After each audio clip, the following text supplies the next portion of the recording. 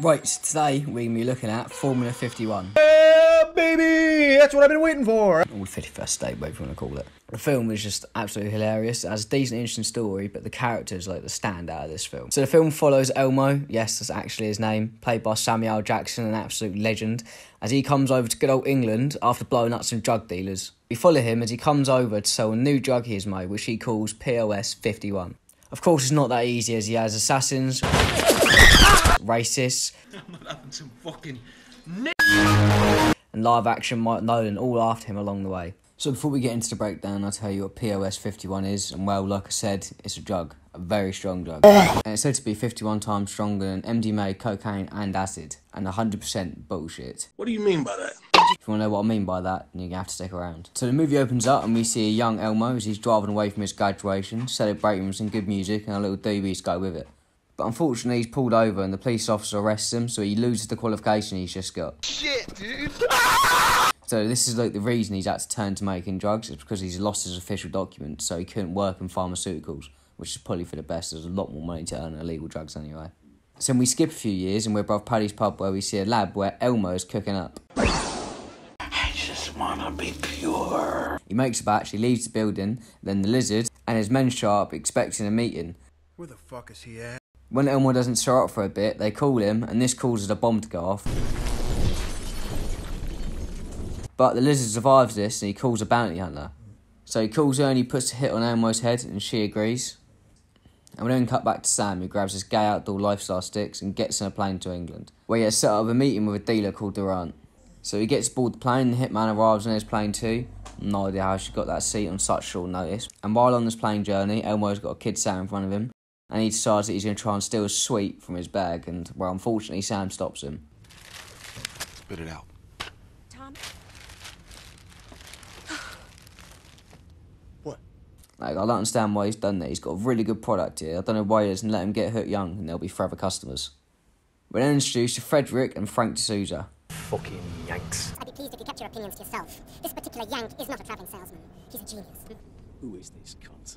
Oh, and the chemist is in the backseat too. And as Frank likes to mention multiple times throughout the film, he's just here to drive Elmo to the meeting so he can get his tickets. Blokes are shagging the fucking mothers-in-law to get a ticket for that.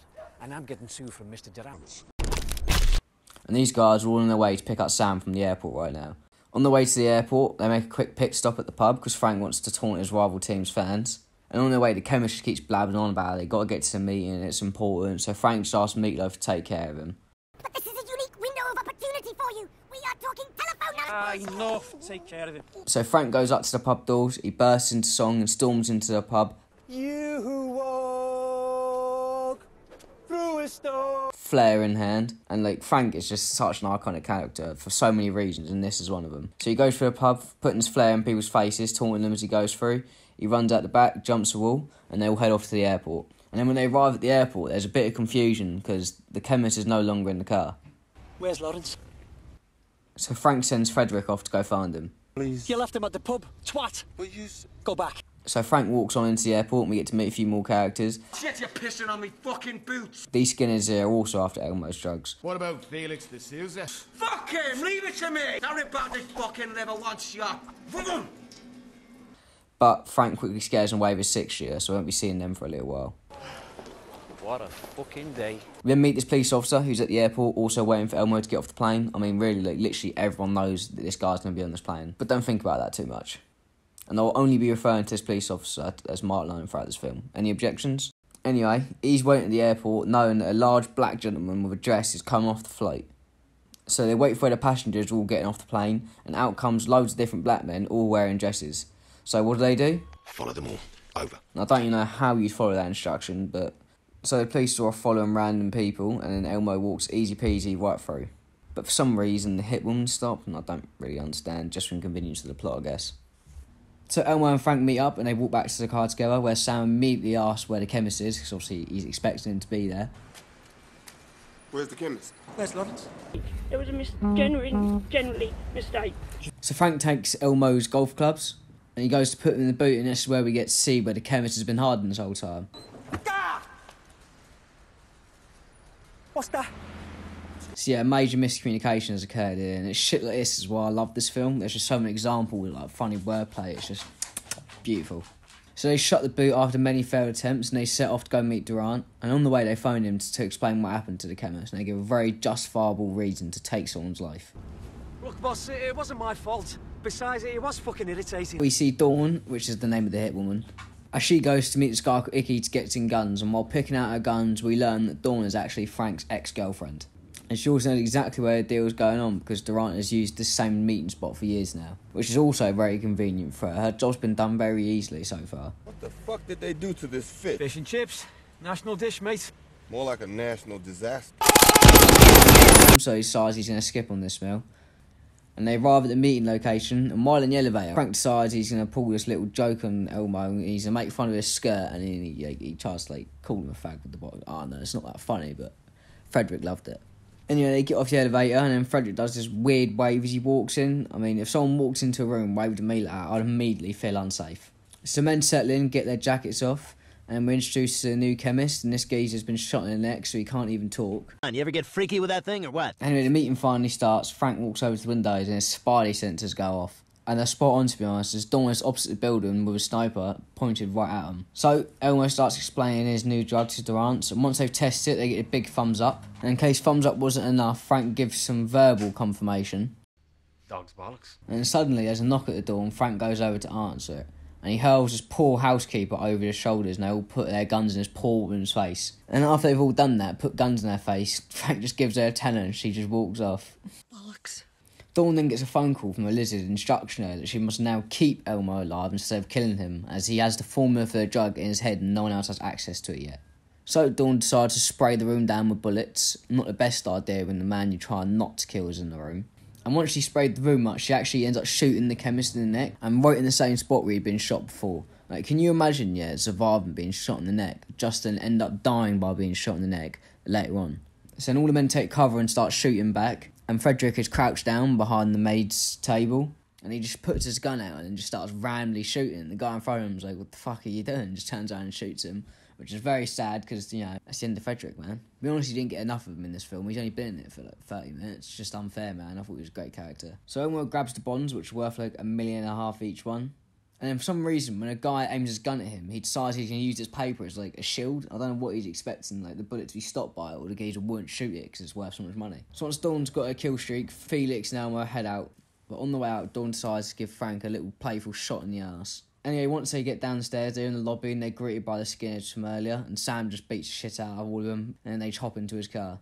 And then the police arrive at the scene, and now we get this epic chase sequence. This is not the way we do fucking business! By we, I'm pretty sure he means Americans, and I don't really understand why he's saying that. Is he just completely forgetting what he did at the start of the film?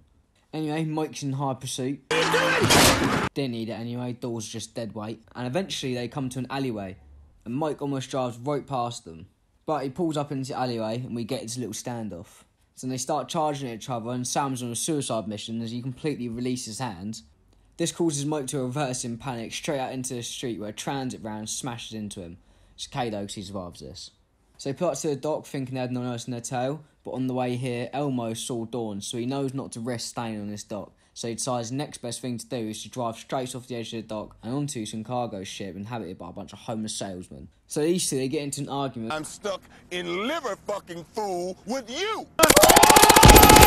Because Elmo wants Frank to sell his car so they can get a new one which actually works. The one they've got is completely fucked. And we get another one of my favourite moments from Frank in this film. Do I look like the Salvation Army? Have I got Jim will fix it written on me fucking hat? Shame about the Jim will fix it line though. Mike arrives at the dock too, bit late to the party, and he gets a call from an officer who's at the hotel where the shootout took place, and we see Frederick sat in the corner where he looks like he's more in a KO than dead, if I'm being honest. Anyway, we then find out that Durant survived the shootout, so Mike orders the police officers to bring Durant to the docks for questioning. Get that fat fuck down here pronto. But sir, he's dying. Well, then you better be fucking quick about it, ain't you? So he brings Durant to the docks, and it goes from being just some questioning to being a full interrogation, and he's chained to the bottom of a container. And while Mike's interrogating Durant and shouting at him, he keeps shouting at his other police officer, and he's shouting at him as if he's his dad telling his kids to look away while he can slap his mum up. Like, sons, I told you, face the fuck front! And like any child in that situation, the police officer still looks. So what Mike wants is, he basically wants a 50-50 split of whatever Durant gets from this deal with Elmo. And Durant, the cheeky fucker, even tries like haggling his way to get a better deal. Like, you're not really in the position to be doing that. So they come to an agreement, they're going to get 50-50 on the deal. He then gives the instruction to put Durant down. Take him down. But the operator's too busy listening to music and he releases the entire container. So Frank rings Icky up, who's going to be the new buyer, to set up a new deal. And that goes smoothly. Well, Frank and Elmo thought that went smoothly because Icky actually had Dawn on the other end of the line and has told her where they're going to be meeting. So Sam and Frank get a new car. What the fuck is that? I don't know why he's complaining, that's a fine set of rules if you ask me. And right now they're in search of a lab so they can make some samples for Icky. And like, you know, I don't really know where we're going to find a lab because they look extremely hard to come by. Like, it's not like if people just come up to you and tell you they've got a lab. Anyway, so they first pop into the chemist to get all the ingredients they need. Oh, and I forgot to mention earlier, this drug is all made from legal ingredients only. And when they're in the chemist, Frank acts like a 14-year-old when you've taken away their lost Mary. Cigarettes are bad for your health. Well, so's a fucking punch in the throat, mate. I need fucking nicotine. And while in the chemist, the skinheads all burst in and try to rob them. And it kind of seems like they're going to kidnap them. But what they do is they demand that Elmo must come with them and make drugs in their lab. Wow, that's very, very convenient if you ask me. So the skinheads take them down to their lab. And for some reason, I don't think this lab actually belongs to them. I don't know, just a slight hunch I've got. So Sam gets to cooking, and after watching the skinheads act like a bunch of monkeys for a bit, Sam has finished making 2 batches of this drug. He's got Classic Blue or Race Car Red. Race Car Red gets its name because it only takes 60 seconds to kick in. Obviously, skinheads all take the Race Car Red pills. So after about 60 seconds, the pills kick in, and it just causes them all to violently shit themselves. So Elmo and Frank use this opportunity to leave and take all the blue pills with them. I personally would have kept a few reds, for those days where you just can't get out of here. So they nick the skinheads van and then make their way to Icky's nightclub where a deal will take place. So they sit down at Icky. Well, Elmo does. Felix goes off to talk to Dawn as he spotted her from upstairs. And the deal commences, and Icky is happy with the product from just licking it, which is not the most effective way to test it, but this town's out of chemists because someone's gone around killing them all, so I guess it's going to have to do. Anyway, Icky then shares some great words of inspiration. See, I always knew I'd be a drug dealer even when I was a kid. Then Sam pops up on stage and does a speech and throws out drugs to the whole crowd. And I just want to say, Joe and Happy Gilmore, like, he goes to his happy place. Yeah, well, this would be mine. Anyway, Dawn and Frank are still talking by the bar, and after they share a smooch, Dawn handcuffs him to the bar. Then, unfortunately, police bust in like a bunch of fun sponges start arresting people. And amidst all the chaos, Elmo says the most relatable line from the movie. Can't a brother just steal some goddamn drugs? And he's then taken away by Dawn, and she makes a phone call to the lizard. And he's on a plane right now, flying over to come see Elmo, and he's not intending on it being a very friendly visit. So trying to find the way out, they decide to go up to the roof and then make their way down from there. But when they're close to the edge, Sam quickly gets Dawn and dangles her off the side of the building. And he decides to cut her in on the deal for some reason when he could just drop her. Which he really didn't have to do, but Elmo's just nice like that. So Sam puts her onto the ladder and they start making their way down the building. But then Mike shows up on the roof and he puts a gun in Elmo's face. Well, and this just turns him on. I'm joking, it's Dawn's arm, and this is just a distraction and Elmo knocks out Mike. Ring cut to Mike, who's awake now and is trying to interrogate Frank. And he's here trying to get Frank to fix the deal so they can ambush Elmo and arrest him, and obviously Frank says no because he's loyal. So Frank gets let out and he pickpockets some keys on his way out, and he drives home to find Elmo and Dawn already waiting at his house with his mum. Elmo calls Icky, and not so subtly suggests that the deal will take place at a football match. And Icky, using his big boy drug dealer connection, gets him a private booth at the match. Then the organisers ask like massive cokeheads or something to be giving away their booth to a drug dealer the day of the match. And yeah, they end the phone call and all the characters arrive at the stadium for the grand finale. And Elmo gives Frank some heartbreaking news. What about the game? We're staying to watch the game, right? Dude, I'm in and I'm out. I mean, come on, this is all he's been talking about for the entire film. It's the sole reason he was doing this job in the first place. And that was just for like regular seated tickets. And now he's got a booth and you want him to not watch the match. I don't know, mate, I'm kind of disappointed in Elmo for this one. So anyway, they head in and they make their way up to their booth. Elmo and Icky begin talking business. And after a bit of discussion, they come to a deal. Elmo gives Icky the formula, and it's actually in a really cool way. Yeah, it burns a bit of paper and it like slowly reveals it. I don't know, I thought it was pretty cool. But then Dawn bursts in with the lizard. So the lizard's here to take the formula and kill Elmo. And Icky decides that he's going to try and slime his way into a new deal with the lizard. And actually, it seems to have worked. So they toast, and then the lizard shoots him. And I mean, come on, he's an American. You really think he's going to want to split his money with you? Anyway, the lizard holds Elmo up at gunpoint and rambles on for a bit. And then we get the big reveal. This is the most expensive candy on the market. Yes, that's right. This whole time, the drug wasn't even a drug. The drugs are fake, you know. It's bogus. And then suddenly Mike bursts in and holds Lizard at gunpoint, and then Lizard just literally combusts. Like, he just blows up. So it's then completely random, as the reason this happened is actually because Elmo drugged the drinks that Icky and Lizard toasted over a minute ago. So Sam drops some facts and they walk out.